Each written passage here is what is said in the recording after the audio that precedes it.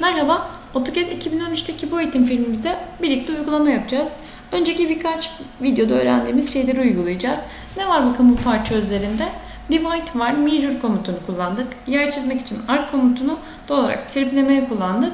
Ve standart kullandığımız çizgi komutunu kullanarak ekranda gördüğümüz parçayı oluşturduk. Bir de aynalama var, onu unutmayalım.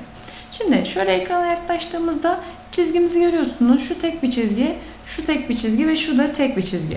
Bu çizgi daha sonra 50 mm'lik 4 eşit parçaya bölünmüş oldu. Şimdi enter diyerek başlıyoruz. Hemen 25 mm, enter, 200 mm ve 25 mm diye 3 tane çizgi çizdik. Ve şu çizgiyi, şunu yanlış çizmişiz, aşağı doğru çizmişiz. Sorun değil, hemen silip enter deriz. Şuradan yana doğru 25 mm'lik çizgi çizeriz. Şimdi bu çizgiyi böleceğiz. Nasıl? Divide komutu yardımıyla. Divide dedik ve çizgiyi seçtik. Kaç eşit parça? 4 dedik. Enter dedik. Bitirdik. Şimdi çizgimizi böldük. Noktalar şeklinde gösteriyor. Sizin ekranınıza göstermiyorsa korkmayın. Format bölümündeki Point Style bölümüne gelin ve muhtemelen şudur ya da şudur. O yüzden gözükmez. Diğer simgelerden herhangi birini kullanırsanız bu çizgiler bakın gözüküyor. Point Style. Ben şunu kullanıyorum. Daha belirgin olsun. Ölçüsü de burada. Büyütüp küçültme imkanımız da var. Onayladık ve noktalarımız verildi.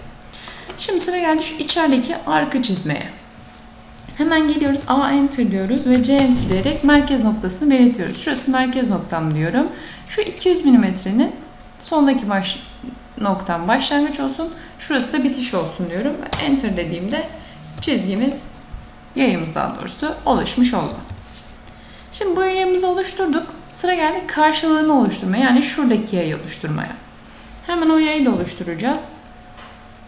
Minor komutuyla yapabiliriz.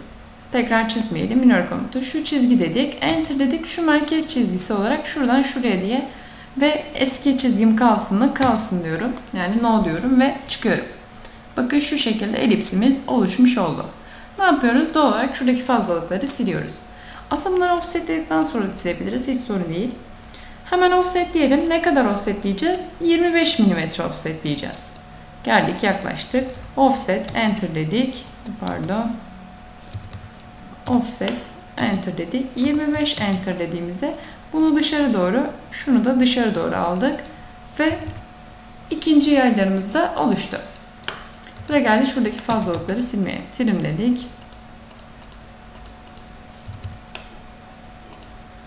Komutları sık sık kullandığımızda el alışkanlığı oluyor. Daha rahat çizim yapabiliyoruz bu sayede. Buraya kadar oluşturduk. Şimdi sıra geldi şu yayları oluşturmaya. Yayları nasıl oluşturuyoruz? Bakın şuradaki çizgimiz var. Bunları da gene eşit parçalara böleceğiz. Ara değerlerini biliyoruz. 10 mm. Burada göstermemişiz yalnız. 10 mm. Kaç tane böleceğimizi bilmiyoruz. O yüzden measure komutuyla bölme işlemimizi yapıyoruz. Divide'la değil. Hemen measure diyorum. enter diyorum. Çizgimi şu tarafından alıyorum ki buradan başlasın. Ne kadar? 10'ar milimetre aralıklarla böl. Enter dediğimde bakın 10'ar milimetre aralıklarla çizgimi bölmüş oldum.